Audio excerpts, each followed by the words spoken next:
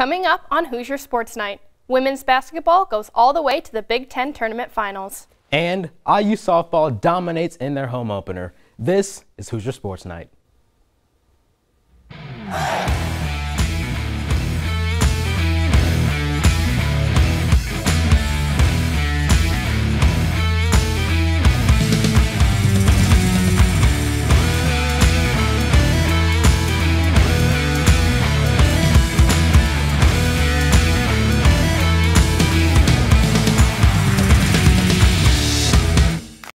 Hello and welcome to Hoosier Sports Night. I'm Lauren Boer. And I'm Christian Oates. Christian, hasn't the weather been nice recently? It has been fantastic. No more coats, wearing shorts. It is not Bloomington, Indiana. It is Bloomington, Indiana. The Indiana women's basketball team made it to the Big Ten Tournament Finals after upsetting Maryland and Ohio State. The Hoosiers faced off against Iowa for the third time this season, and our beat reporters Brett Smith and Audrey Hausberger have the recap from Indianapolis. The Iowa Hawkeyes beat Indiana women's basketball for the third time this season, but this time in the Big Ten championship game. I can tell you this, my staff, we're all very, very proud of what we've been able to do here the last 4 days in Indianapolis. And we had every reason to come to Indy and, fold and not, be who we are and who we know we are. But we looked at it as a new season. All three of their matchups, the Hoosiers have stifled Iowa's leading scorer, Caitlin Clark, just about as much as she can be stifled. But the issue with guarding center Monica Sinano was still an issue. I thought this one right here, Nick, she did a tremendous job on Kate Clark today. I think she held her at bay. I think she made her uncomfortable for most of the 40 minutes. But we had no answer for Cesano. All of the Hoosiers' matchups with the Hawkeyes have been post-Mackenzie Holmes' injury, affecting her ability to guard a player like Sinano. But Terry Morton feels this will only help Mackenzie Holmes in the NCAA tournament. Being here for these 4 days was really good for Mackenzie. You could see out there today, we can only play her for about 2 minutes, 30 seconds. Sometimes we let her go too long, and that's never good. She's certainly working herself back in shape, trying to build her endurance. Despite the Hoosier heartbreak, Morton and her team refuse to fall to adversity, and she says they will take 1, maybe 2 days to regroup, and then it's back to work. Obviously they're disappointed, but we're never going to be discouraged because, as I mentioned, I know that they're one of the best teams in the country. Iowa wins the Big Ten championship 74-67. For Iowa TV Sports, Audrey Hausberger and Brett Smith. With an impressive Big Ten tournament run, the women's basketball team is projected to host 2 games in the NCAA tournament. The seeds will be announced this Sunday, so be sure to follow Brett Smith and Audrey Hausberger for more updates. The Indiana men's basketball team starts Big Ten conference play today. Our Evan Kimiko has the preview. After ending the regular season with a loss to Purdue, Indiana now turns to postseason play and a date with the Michigan Wolverines. We did nothing right in that game. On both ends of the floor. Our defensive coverages were awful, and it was one of those games where I just thought we didn't we didn't show up to play, and they took advantage of it.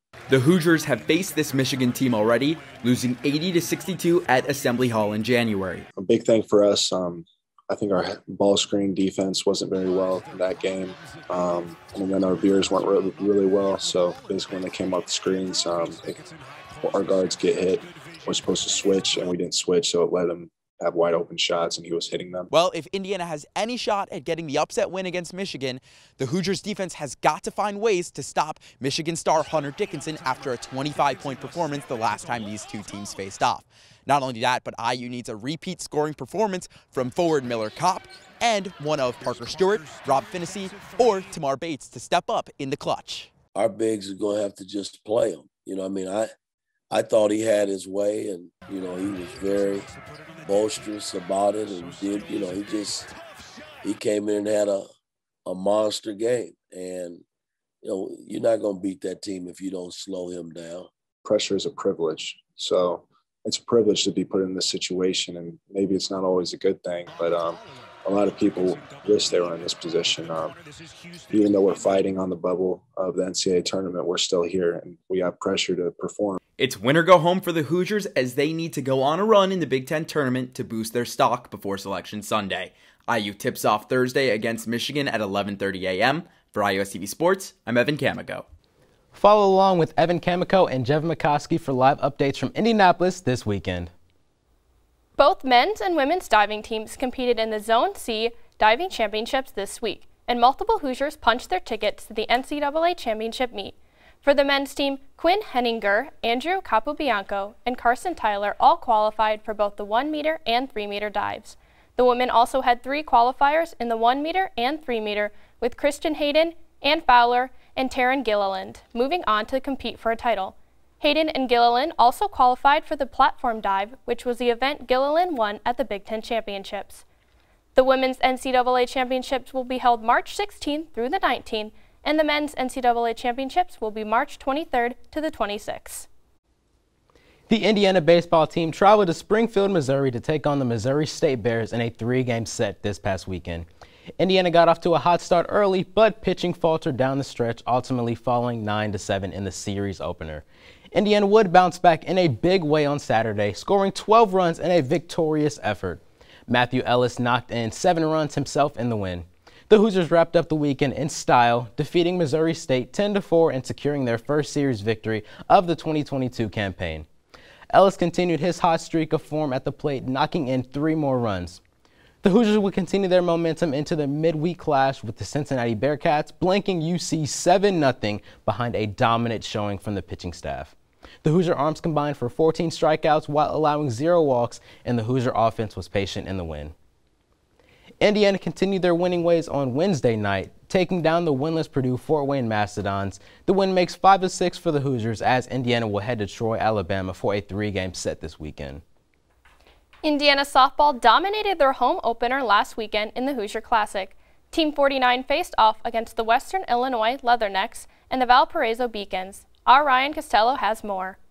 Indiana softball continued its season this past weekend at the Hoosier Classic here in Bloomington and finished with a record of 4-0. The Hoosiers beat both the Valparaiso Beacons and the Western Illinois Leathernecks twice.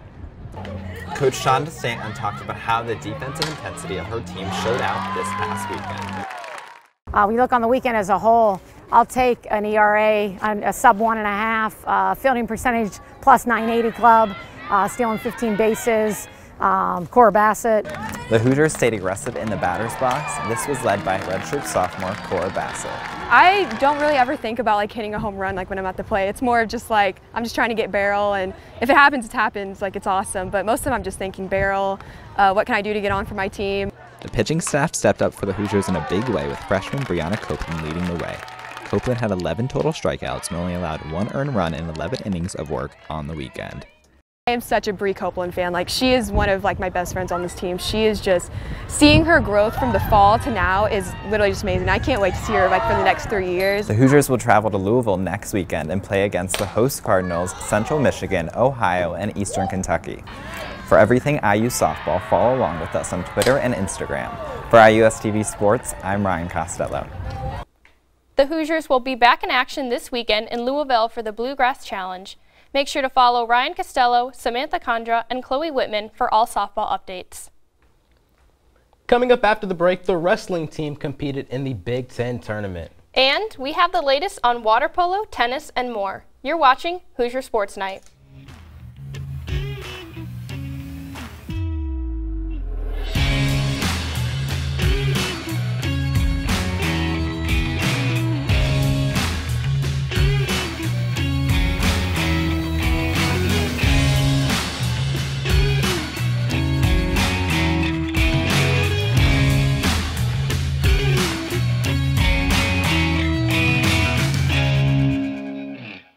Welcome back to Hoosier Sports Night. Indiana water polo traveled to Cambridge, Massachusetts on March 5th and 6th for the Harvard invite. Our water polo beat reporter Lauren Boer has more. Indiana water polo headed east for their last tournament of the season. They played 4 games in the Harvard Invitational.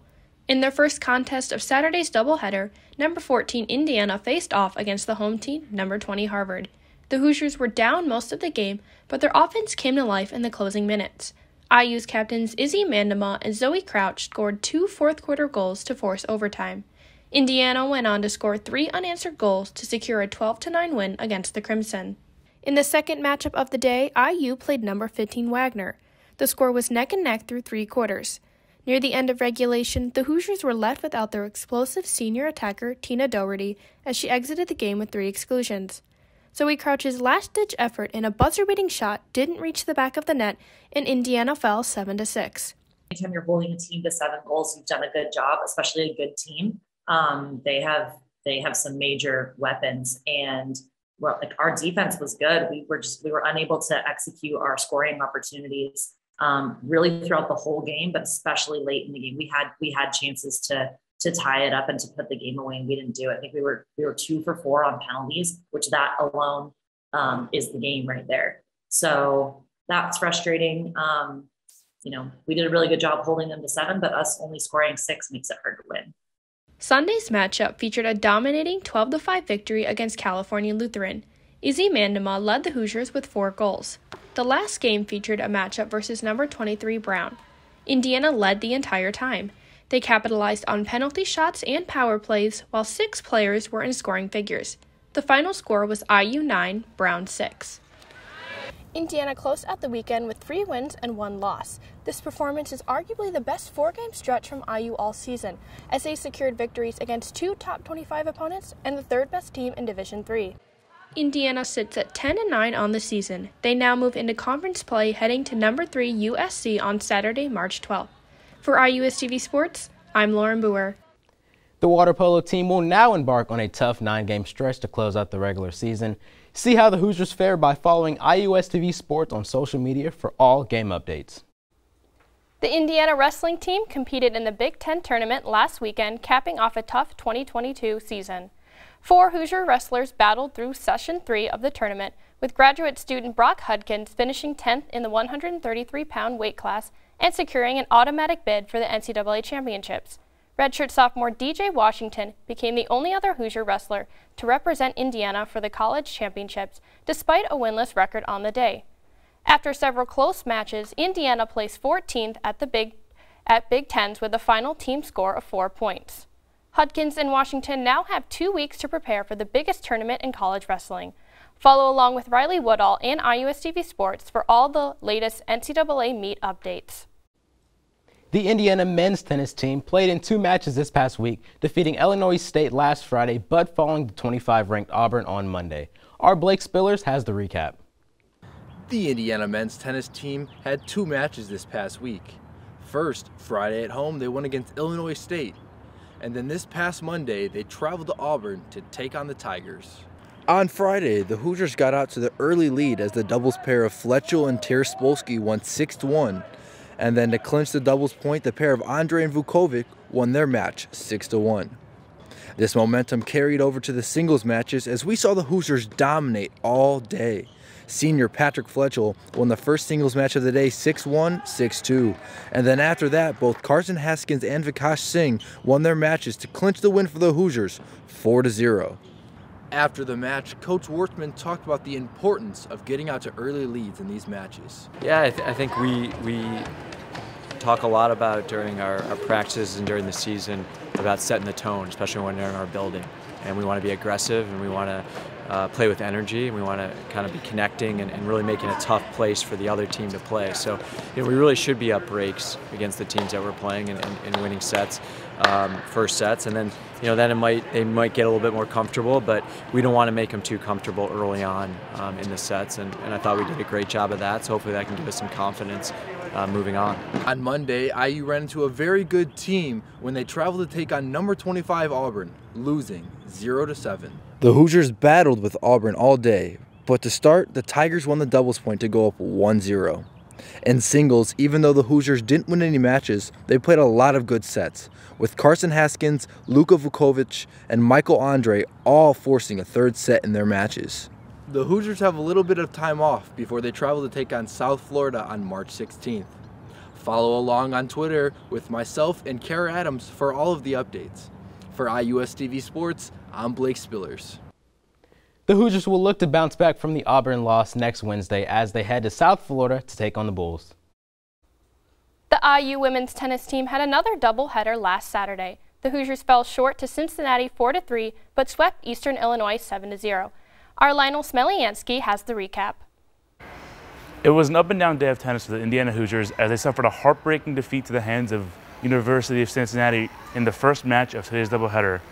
The match against Cincinnati came down to Mila Mach's match. She won the first set, and everyone came to watch her match. Unfortunately, she lost a set-2 tiebreak, and then the match fell out of her hands in the third set, and unfortunately, she could not get it done for the Hoosiers, who once again suffered a heartbreaking loss in the first match. You know, I'm just proud of any time any of our student athletes, compete, anytime they just give it all and fight until the very end. It's it's tough. It's tough when they lose, but it's like a win. And actually, one of her teammates just said to her exactly the same thing. He's just, it's tough, but very proud of when we compete our hearts out and see what happens. And unfortunately, the ball didn't go our way. And but very proud of her and the way that the team is just performing. However, they went into the locker room and Coach Romero gave them an inspirational speech, and they came out firing on all cylinders against Eastern Illinois in the second match of the day. The Hoosiers did not drop a single set against Eastern Illinois, which is a feat that is almost impossible to achieve.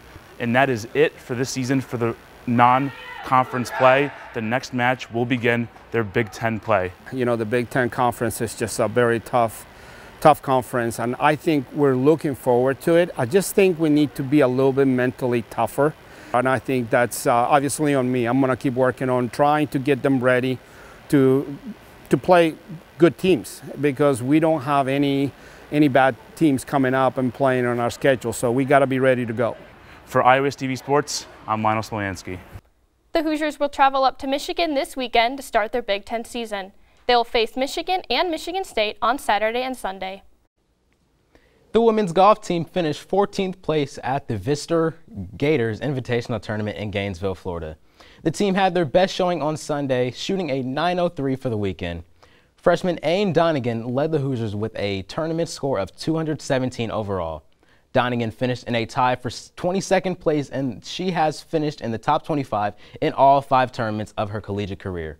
She was followed by junior Valerie Clancy, who shot a .228. The Hoosiers will next play at the Briars Creek Invitational on March 14th through the 15th in Johns Island, South Carolina.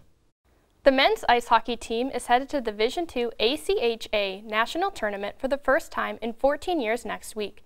This achievement did not come easy for the Hoosiers as they dealt with coaching staff changes mid-season and added 15 rookies to the roster. Our Kelsey Dennehy took a trip to practice to talk to some of the players about the team's growth this season. For any team, going to the national tournament is a thrilling accomplishment. But for this Indiana hockey team, it means just a bit more. Coming off of a canceled season due to COVID, the Hoosiers were expected to enter what is known as a rebuilding year with a brand new coaching staff and the addition of 15 rookies. And rebuild they did, as they went on to win the TSCHL Conference, the regional tournament, and are headed to nationals next week. The whole team had to buy in for this to happen, including the newest additions. And the upperclassmen's hard work doesn't go unnoticed by the rookies either, because without them, the team couldn't have meshed as well as it has. Those are the guys that were the backbone of the program. They were here through COVID. They were here when the team wasn't having this success, and they know the hard work that goes into each season. Indiana also had to overcome some staffing changes throughout October when head coach Andrew Weiss took over. Although, according to the guys, it seems as though he was the guy to bring out the best in them. These guys are the definition of a team, and when asked what makes them so special, their confidence in each other and in their abilities was unanimous. I think just the pride. I think everything starts in practice, and that's sort of translated into games. I think we're one of the hardest working teams, especially when it comes to practice. Coming into the final games of their season, the Hoosiers are ready to work their hardest together one final time to seal the deal. It's very important for us to take advantage of every single game like it's your last. Indiana men's hockey will face Northeastern Huskies in St. Louis, Missouri for their first game of the tournament. Follow along at hockey_IU and at IUSTV Sports for all of the updates. That's our show for the week. Thank you so much for tuning in. Don't forget to follow us on Instagram and Twitter at IUSTV Sports. For our production crew behind us, I'm Christian Oates. And I'm Lauren Boer. We'll see you next time.